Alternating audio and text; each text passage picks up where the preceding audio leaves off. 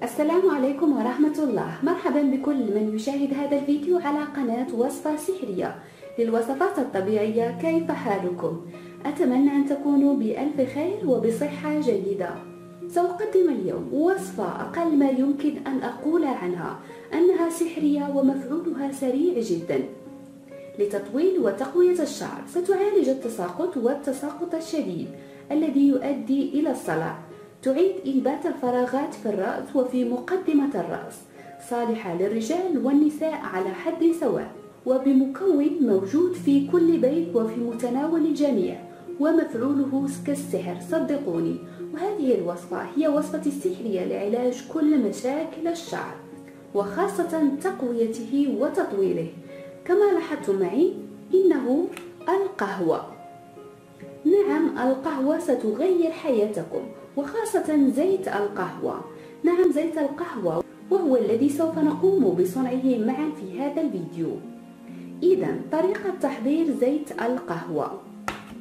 طبعا هناك طريقتين لتحضير زيت القهوة. سوف نبدأ بالطريقة الأولى.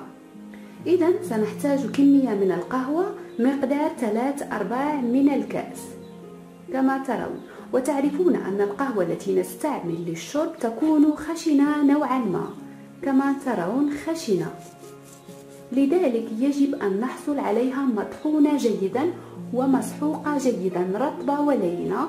لذلك سوف نقوم بطحنها طبعا، وسوف نحتاج إلى مطحنة كهربائية نضع فيها القهوة، ثم سوف نقوم بطحنها.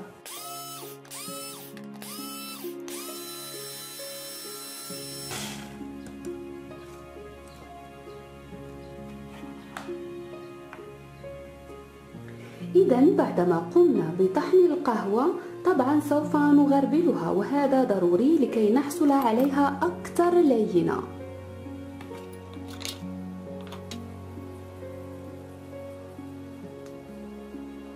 إذا بعدما قمنا بغربلتها تصبح بهذا الشكل كما ترون. يجب أن تكون لينة جدا كما ترون، لينة، ضروري هذه العملية.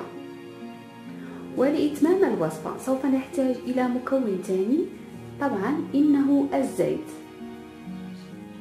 سوف نستعمل زيت الزيتون، يمكنكم تعويضه بزيت جوز الهند إذا توفر، أو زيت السمسم كما ترغبون، ويمكنكم دمجهما معا، أي زيت الزيتون وزيت جوز الهند. إذا سوف نكمل تحضير هذه الوصفة.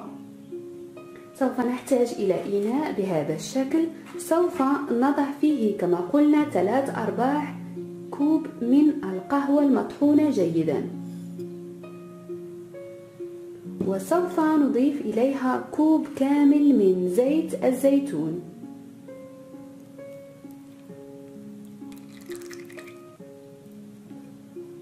وسوف نضع هذا الإناء فوق النار. طبعا النار يجب أن تكون هادئة جدا وقليلة، ومع التحريك تقريبا مدة من ربع ساعة إلى 20 دقيقة حتى يسخن الزيت جيدا، ولا يجب أن يحترق. يجب أن تضعوا النار هادئة جدا.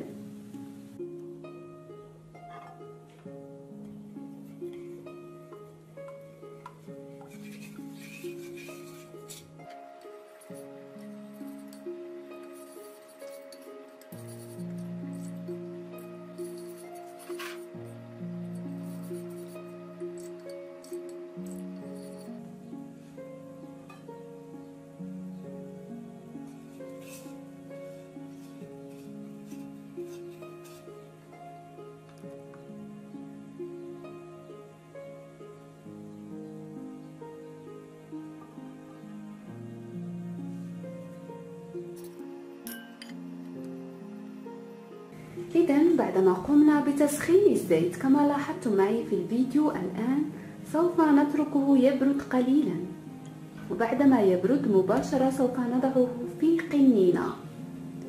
وهذه القنينة يجب أن تكون زجاجية طبعا للاحتفاظ به، ولا داعي لتصفيته. يمكنكم وضعه بتلك الرواسب الموجودة طبعا بالقهوة بذلك المسحوق من القهوة فلا بأس في ذلك. ونحصل على هذه الزيت السحرية، زيت القهوة الطبيعي وفقط في المنزل. طبعا كما قلت لكم هذه الطريقة الأولى لتحضير زيت القهوة في المنزل. أما الطريقة الثانية فهي تحتاج إلى بعض الوقت وتسمى استخراج الزيت على البارد. تأخذون 3/4 من القهوة المطحونة والمسحوقة جيدا، وتأخذون كأس من زيت الزيتون أو زيت جوز الهند أو زيت السمسم، وتضعون فيه البن المطحون أو القهوة المطحونة جيدا في قنينة زجاجية، ونتركهما في مكان مظلم، ولكن يجب تحريكها وخضها كل يوم، وتتركونها في المكان المظلم مدة 4 أسابيع. بعد مرور هذه المدة ستحصلون على زيت قهوة طبيعي وعلى البارد. كلتا الطريقتين هما فعاليتين في علاج عجز طول الشعر والفراغات.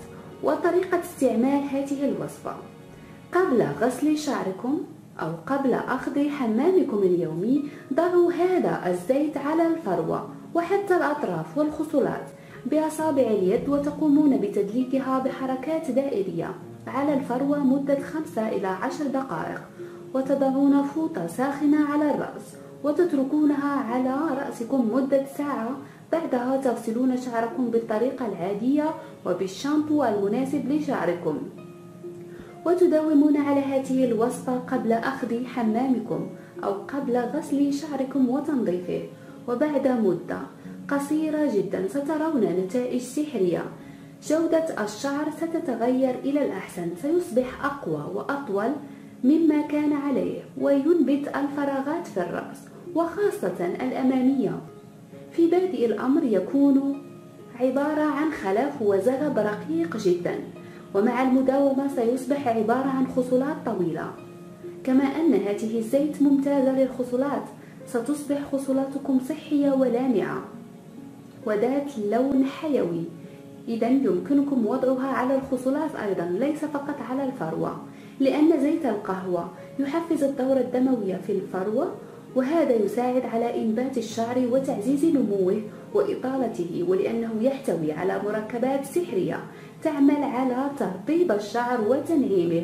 وكما قلت لكم الوصفة للرجال والنساء، يمكنكم استعمالها وأيضا حتى للأطفال فلا بأس في ذلك. إذا صديقاتي أصدقائي، كانت هذه هي الوصفة السحرية لتطويل وتقوية الشعر. أتمنى منكم المداومة عليها، فهي حقا ممتازة. وإلى اللقاء في وصفة أخرى بإذن الله.